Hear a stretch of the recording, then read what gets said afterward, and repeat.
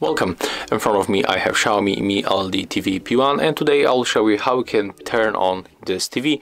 So we got basically two methods. The first one, we can use the physical button that you can find under Mi logo in this place. So here we have the logo, and under Mi logo we got physical key. When you tap on it once, our TV will be turned on, as you can see. So now just wait a little bit, I'm going to turn it off, and after that I will show you how to turn on with remote control.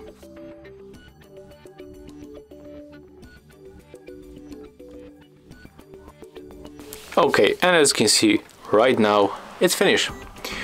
So to turn it on with remote control, let's turn it off normally by tapping on the power button. And to turn it on with remote control, we have to click power button, just like that.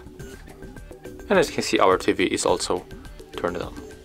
So, if you find this video helpful, remember to leave a like, comment and subscribe.